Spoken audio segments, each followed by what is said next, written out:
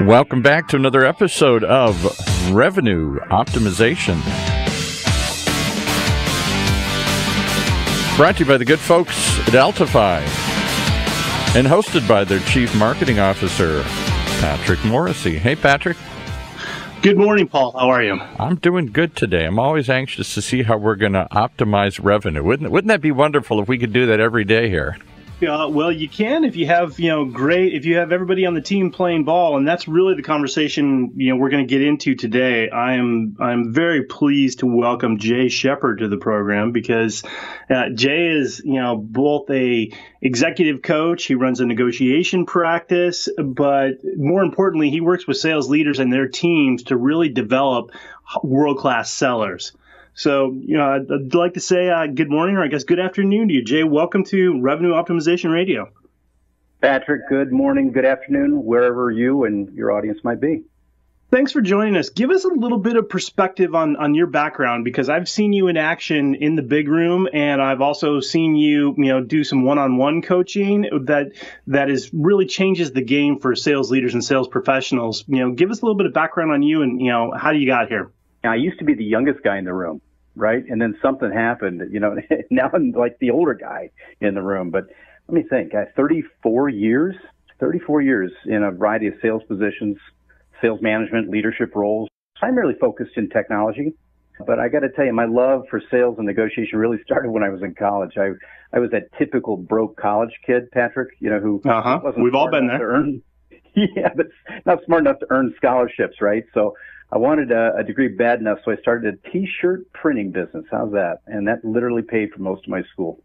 Nice. So, sales and managing to the bottom line, you learned it early, and now you coach other people, particularly large organizations, on what does good look like in selling. And that's the conversation I want to get into today, because my thesis would be that there's no sales leader that got up this morning, even in highly successful, publicly traded global companies with, millions or tens of millions or billions of dollars of quarterly revenue, who's not thinking in some way, shape, or form, how do I improve my team? How do I drive better performance across my sales team? By association, how's that going to help me win? And, you've been at this for, in various, sales and sales leadership positions for a long time. What would be your observation about, the current state of play, and what drives your passion around this entire topic about how do you, level up the sales team to drive the right kind of outcomes?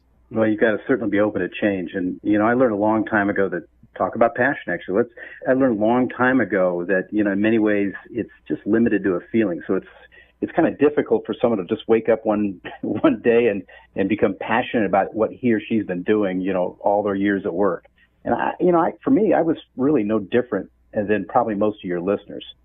So at the risk of sounding a bit cliche, I think what drives my passion is that constant and that never-ending improvement. In other words, that passion comes from searching for the better. And I was really satisfied for long, and for that matter too, as a result, I'm constantly finding ways to build from what I learned. I got to tell you, Patrick, I always tell my friends and those I'm close to, I always joke that my drive for passion first emerged when I was like 5. Too many of my toys were taken away, I guess, for me in my sandbox. And so, I guess I learned as a little guy, you have to create your own happiness. It's your responsibility. It's no one else's.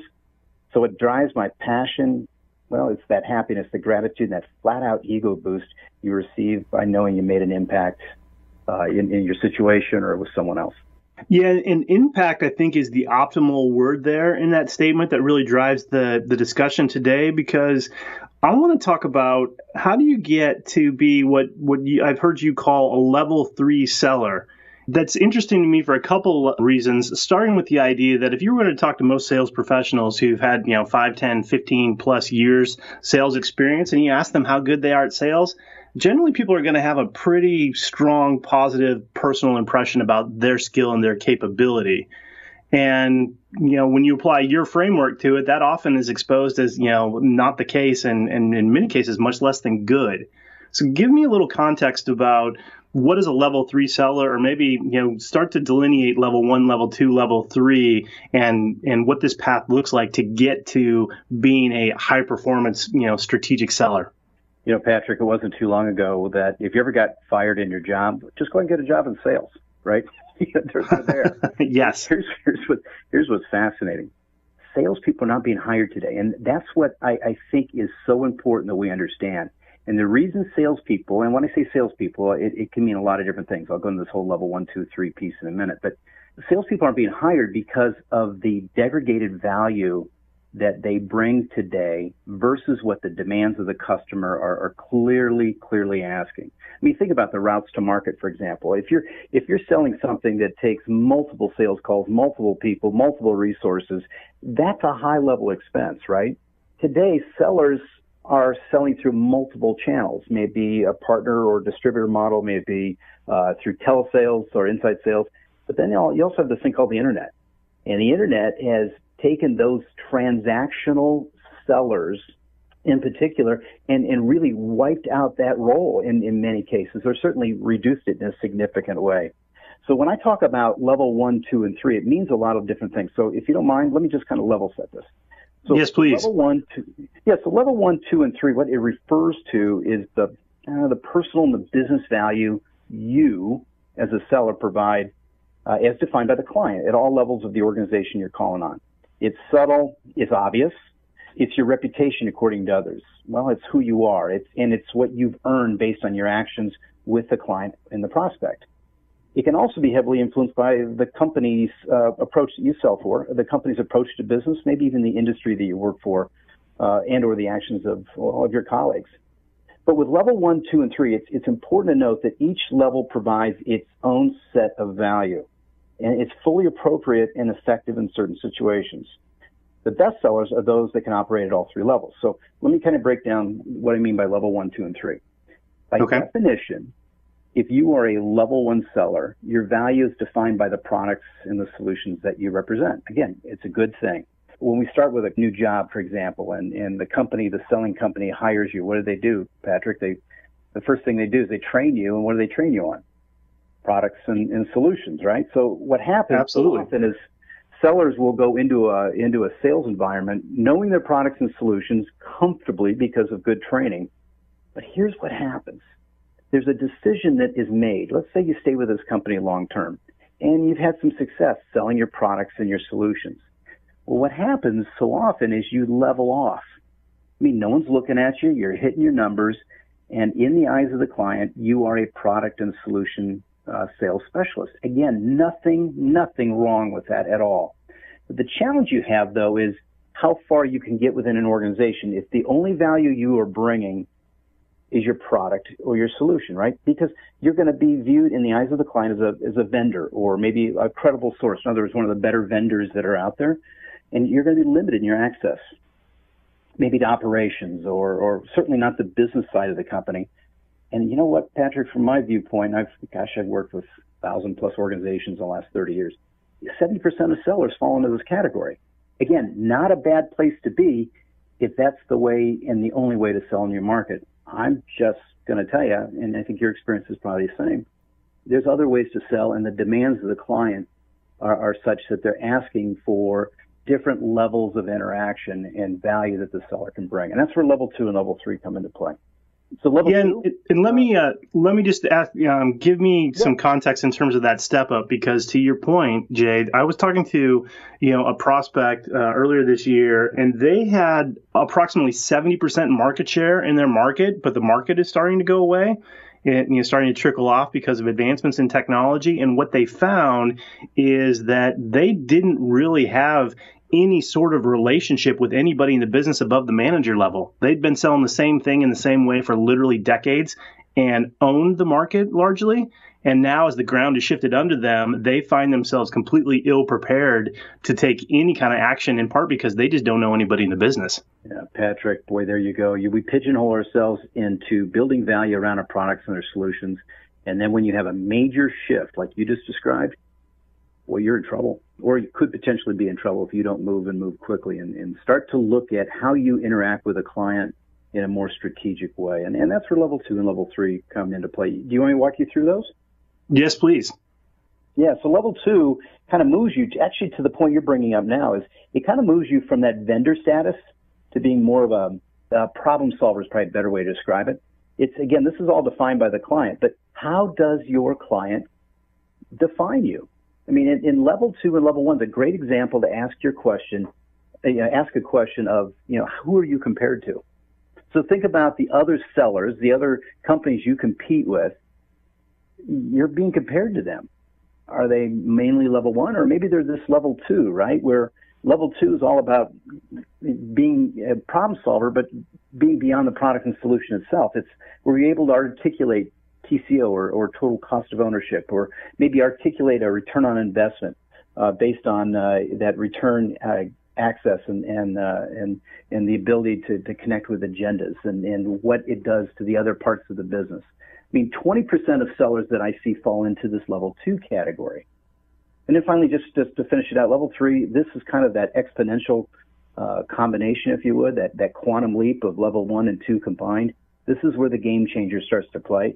This is what I would consider 10% of sellers falling into this category. You've heard that overused term, trusted advisor. Clearly, you're a trusted advisor, and you can routinely access those executive ranks in the organization because of the value that you bring. In fact, the value says so much they can't even remember what company you work for. You're a political player, a trusted advisor, a key lieutenant. I mean, there's a lot of terms you can use. You influence what we call alternative uses of capital. So think of it this way. Here's an executive. They have X amount of money that he or she is going to invest in based on the business drivers, the pressures that they are facing. What a level 3 seller can do is they can talk to that executive and say, here's why you want to consider going down this direction. In other words, they can influence this alternative uses of capital. As I said, price doesn't so much disappear, it just diminishes in significance. And as I said, 10% fall into that category. Yeah, and I think that's really getting to what good looks like, and I think that's the aspiration a lot of people have. And just as a sideline, I was reading something the other day, the net of which was, in what you just encapsulated, is why BANT is not a good qualification criteria, because if you really understand the client, you understand the business, and you're seen as that partner in crime, that trusted expert, that strategic resource for the executives on the team, it's never about budget, and it may not even be about a defined project. It's about, you're helping me solve a problem, and I'm going to make resources available to make that happen. Patrick, with that example you just gave, it's never about budget. Who comes up with the budget anyway? Where do they come up with this number? And that level 3 person is the one that's going to really help define that. I would say it this way: level 3 sellers, they're the ones that write the RFP. It's the level 1 person who jumps up and down because they finally have a chance to get into that company, right? Not realizing it was their competitor, the level 3, that actually wrote the RFP. Yeah, exactly. We could do a whole dialogue about, how RFPs are just a complete, waste of time for everybody who wasn't part of the writing team. And it's amazing how many people still think that that's a good use of sales time.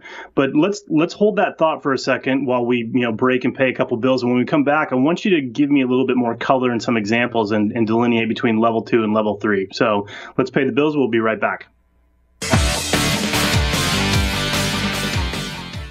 You're only as successful as your customers, and that demands the need for an exceptional sales execution, revenue retention, and customer success. The challenge for most sales leaders and their teams, however, is that their sales process just doesn't match how their customers buy. Sustained growth isn't possible because the revenue team isn't aligned with customers and prospects. With Altify's sales transformation solutions, companies can deliver predictable revenue growth. Yes, we said predictable revenue growth. They can also acquire and retain customers, and they can collaborate across the revenue team to qualify and win new business while delivering value that unlocks cross-sell and upsell opportunities. Built natively on the Salesforce platform, Altify helps salespeople, managers, and executives achieve sustained revenue growth. They help accelerate sales performance for Autodesk, Comcast, GE, Honeywell, Salesforce, Tableau, and United Healthcare. They can do the same for you. Visit Altify.com, just like it sounds, Altify, Altify.com. All right, let's pick it back up with Patrick and his guest. And before you do, I got to say our board lit up. There was a lot of thumbs up and attaboys when you said RFPs can be a giant waste of time for the team involved here. I've certainly experienced that. Yeah, I have a whole complete theory on RFPs, Paul, which is they exist primarily to keep people, in desk jobs, trying to produce value and wasting a lot of vendors' time. So Yeah, right. that's probably a whole different show unto itself. I'd love to see that show, because too often I think they're just getting proposals to make themselves look good here. I'm not sure that they really lead to. A lot of effort goes into an awful lot of wasted energy here. Oh yeah, absolutely. But I want to come back to talking about building a team of strategic sellers. We're talking to Jay Shepard today, and Jay is an executive coach, a sales leadership coach and trainer. He's also an expert in and has a whole body of work around negotiation.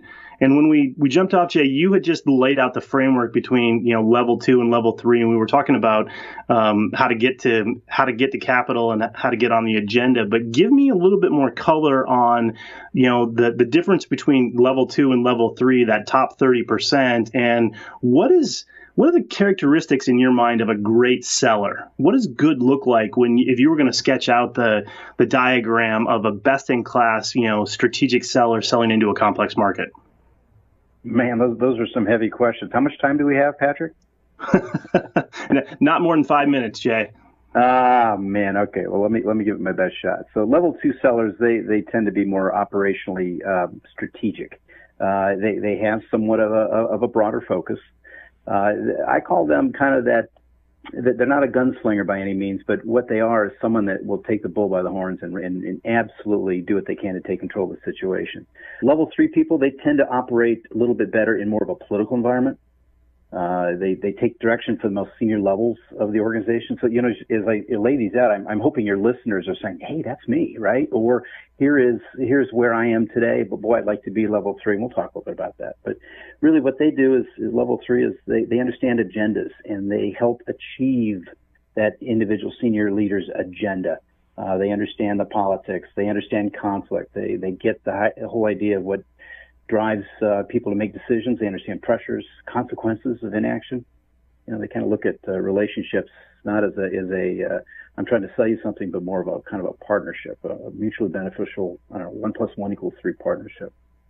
So those are a couple things that kind of come to mind. That the characteristics, there's so much that's out there now, Patrick, from, Challenger Sale to, there's some great books out there on value selling. And, I can give you what my perspective is on this, but just know that there's some really good, content that's out there, I think, from various research reports. And, I look at a level 3 seller as one that's, they have a kind of a unique perspective of the world and specifically of the client. And they understand the client's business, not just, here's what they sell and, here's who they sell to, but they understand the inner workings of the industry, the markets that they sell. They understand the competitive threats. They understand that the clients that they sell to actually compare themselves to others in the marketplace. I always use the example, look, sadly, here's Sears Holdings, right? And their financials, because the company's in bankruptcy. Tell me Sears doesn't compare themselves to Walmart, to Amazon, to Target and what have you, right? That's what a level 3 seller does. They understand who the customer they're calling on, who those executives compare themselves to, and then they wrap solutions around helping to relieve some of that pressure. So there's just a couple of top of mind thoughts anyway. Yeah, and I want to go back to a point you raised earlier about, generating impact. It's one thing to understand, the politics or some of the priorities. It's another thing to be able to frame a solution in terms of the customer's language, the customer's outcomes, the customer's expectations in terms of value, how they deliver value. And you also raised the point that fundamentally, whether it's your direct competition or maybe more broadly, it's everybody else who's calling on the same account you're calling at, you're being compared to all of those people who are fighting for mind share, fighting for dollars. So how do you break through the barrier, or what suggestions would you give to try to, particularly for a lot of people who are more advanced in this conversation, trying to get to a level 3, level of sales skill and execution? I can only look at my own career too, and in those 30+ years, gosh, it still is painful for me to say that, those 30+ years, I have essentially arrived where I am today through, mistakes, perspective, awareness, almost to a point of recognizing unconscious, what I'm competent at and what I'm not, and then really eventually becoming unconsciously competent, as they call it, right? So I think one of the first ways you can go from, let's say, level 1 to 2 or level 2 to 3, wherever you may be, first of all, it's okay. Recognize that right off that. It's okay to be where you are. But if you want to make a change, what you need to do is recognize what you do not do well in, that just naturally may not come to you, or you just perspective isn't there, and make a concerted effort to improve. So how do you do that? Well, for me anyway, I had to ask myself, what way am I motivated? Am I tactically driven? Am I guided by client strategic vision? Can I anticipate threats, not only to me, but to my own client? This is about changing, then controlling a conversation. And so it's kind of being proactive. And so move from that reactive mode to being more responsive and proactive. I mean, those are some really good characteristics as well of being level 3. Politics. Boy, Patrick, you and I both know this, right? When it comes to politics, I mean, politics is everywhere. We look at the executive branch, we look at Congress, we look at all of that, but gosh, there's politics in your local school board, in your local bingo parlor, if you wanted to make it, really complex, right? There is politics, are everywhere. So understand and be aware first of politics in the client organization you're calling on, then start to learn how to be agile, and then eventually what we call politically astute. In other words, you're so strong politically, you know what you can, what pond of water you can dip your toe in and what you can't, and eventually you'll earn that moniker of being politically astute. And then finally, here's one of the things that I see more than anything else as it relates to a level 1 seller, and I don't know about your perspective on this, but level 1 sellers tend to use the resources, those very rare resources that clients have that are available to their entire sales organization. They use them prematurely or excessively. And I think a good level 3 seller is one that can use those resources in a timely and judicious manner as well to have the greatest impact. So anyway, there's a couple of top of mind thoughts anyway. Is that helpful? It is, but your point about resources is interesting too, because I would make that same observation in terms of resource utilization, both on the client side as well as internally in the business. That my observation is that the top sellers that I've seen through my career generally do a good job of quarterbacking the team, to use a little bit of a tired analogy, but they're judicious with their asks, both in terms of the client but also in terms of the internal, all the members of the revenue team that they've got to get involved to really surround the client and help them deliver, the right kind of solution, the right kind of value, the right kind of outcomes for their business. That's a solid point. And, we're talking about level 1, 2, and 3 in the eyes of the client. We got to also think in the eyes of our own companies that we work for. What is your reputation? I mean, where do you fall? And this resources point you're bringing up there is a great example of where probably first to look. Well, it is too, and it's interesting because we had done some research, and one of the questions we had asked at Altify was, talk about the relationship, and do sales and marketing work well together? And as you might expect, they generally gave themselves reasonably high marks. The marketing guys a little bit more than the sales team. But when you ask that same question about the sales marketing relationship to the rest of the revenue team, finance, ops, G&A, et cetera, the answer that they came back with was, well, only about 50% of the time in our companies. It's all the other people on the team that are really one of the differences, I would argue, between what you're pointing to in terms of level 2 versus, level 3 seller.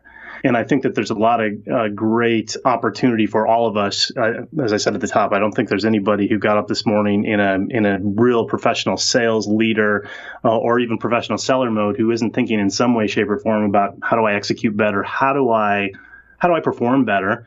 How do I learn more? So when you think about your career and the clients and the folks you've worked with and worked for, Jay, who would you point to as best in class, or give me an example of one of the best, revenue or sales leaders you've ever, worked for or worked with, and what did you learn from them? Let me think. I mean, I've had a wide variety of experiences with cultures and really experienced individuals at both ends of the spectrum, that best and worst. And, you can learn from that too, right? So, I would say that the best sales and revenue leader I've worked for is probably one that was able to build a culture, a culture that was around exceptional customer-driven excellence, right? But but they believed in something more than that. They believed in the operational element, the efficiencies, taking technology, whatever your CRM platform might be, and truly utilizing it versus being a data repository, but actually get that data to work for you. And so I see that so often is these CRM platforms, for example, they're so underutilized. So you look at efficiencies. I saw sales leaders and worked for sales leaders that were able to bring those efficiencies out and then drive better sales effectiveness culture. Gosh, they were really good at defining what success was patient enough to train you and teach you and give you those experiences that you can learn along the way to become level 1 to level 2, level 2 to level 3. And then finally, they're really good at communicating a vision and that you could buy into it. Those are just a couple thoughts anyway. Those are great thoughts. And I going back to level 1, level 2, level 3, one of the points that you made I think is critical here is, hey, level 1 is okay for a lot of circumstances and a lot of type of selling. So it's not that, everybody on the planet, wants to or even needs to become a level 3 seller. But, right. It's different in every single market and in every single, area. But it comes down to, can you generate impact for your clients? And as I said before, I think there's a lot of organizations really struggling with this, Jay, and really looking for help to understand what good looks like and how do they up level their entire, sales team from level 1 to level 2 to level 3 and build skills in small ways. So if people wanted to reach out to you, what's the best way to, get in touch with you, get in contact and tap into your expertise? I would say go LinkedIn. I'm Jay Shepard, Achieve ROI. And I've got a presence there. And, it's really interesting because, a lot of people say, well, set up a website, you know what? I don't want to get too big too fast. And I'll tell you why. You start to lose the intimacy, the effectiveness. And so I'm at a situation and an opportunity at this point where I'm able to work with a handful of clients at a time and get very intimate with them to ensure that their ROI is being driven. So check me out on LinkedIn. I've got all my contact information there as well. Excellent. Well, Jay, I really appreciate the time this morning. I appreciate the insight as well, and I would encourage all of you to contact Jay or to contact us at Altify if you need some more help in terms of trying to help raise the bar on sales performance and drive the next level of strategic selling from level 1, level 2, level 3. So, Jay, thanks for sharing your insight today. Good luck, moving the market, and let's catch up soon. Good to connect, Patrick. Thanks. You bet. Thank you.